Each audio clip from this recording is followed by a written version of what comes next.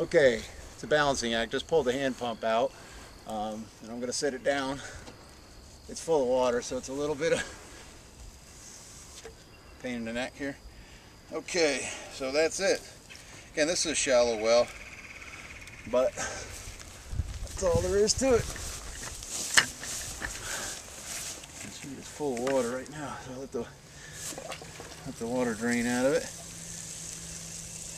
I cut a slot in the side to see the water coming out, because if you pump a lot really fast, the water kind of, I don't have a good seal on the top, it'll hit you in the face. So I cut that slot in the side so the water will drain out that slot before it soaks you. So that's my anti-soaking device at the top. So I'm going to let this drain out.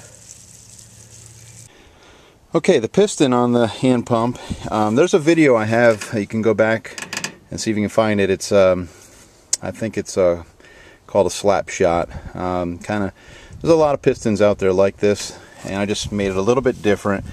And then instead of putting the gaskets right next to each other, I spread them out. I just cut these out of rubber with scissors, a little bit about the same diameter as the ID of the 2-inch PVC.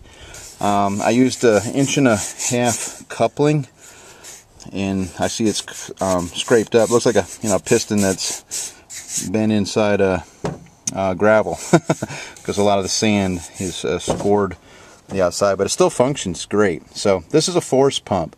When you push down with the piston, it forces the water to go up the tube, and then when you pick it back up, it pulls more water in the foot valve, the homemade foot valve there. So it sucks water in when you pull up, and then when you push down and put your weight into it, you can shoot a stream of water pretty far. I can build 50 psi with it.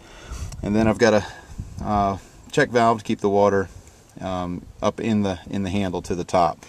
So this has worked pretty good, and I like spreading out the gaskets because it stabilizes the piston in the cylinder. So anyway, this is the hand pump. I've had it in over a year and 4 months now, and I just pulled it out because I want to show you another pump. But for now, this is just, I wanted to show you the hand pump. Some people have asked about this. So again, you can drill your own well, case it, build yourself a pump, and with the gravel and all the parts, under $500, and you've got a very good water system that'll work for years and years and years, and it'll pump a lot more water than any pump you're going to buy off the shelf at Lowe's or Home Depot or from anybody else. So make your own pump, and they work. It works extremely well. Right, I've just put the pump back in the hand well. I haven't screwed all the parts together, but it takes no time at all. Well, you can see because I didn't pull all the parts together, but it's so easy to. You can see. I'm just doing it one hand. I'm holding this down, but it's an excellent pump.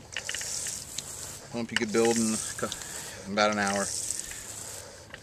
I put a garden hose connector on here, and you can shut it off, so you could hook it up and fill up a tank in the back of a vehicle. If you came down here and needed to fill up a tank for the night, you come down here and hook a hose up and fill the tank up in the back of the truck or four-wheeler or whatever, and there you have it. So again, the reason I'm holding my hand on here because I didn't screw all these together, because I need to show you another thing about this well.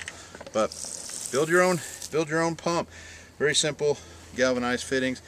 If you don't like galvanized, because you taste a little bit, if it sits for a while, you'll taste a little metal taste in the water. You can do this all out of PVC, so you don't have to do it out of galvanized. You can, again, do a PVC T-handle.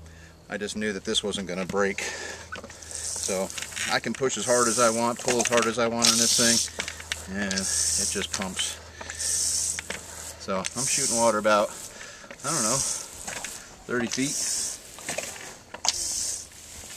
So it'll out pump that pitcher pump that you buy at Lowe's. Okay, enough on the hand pump. Thanks for watching.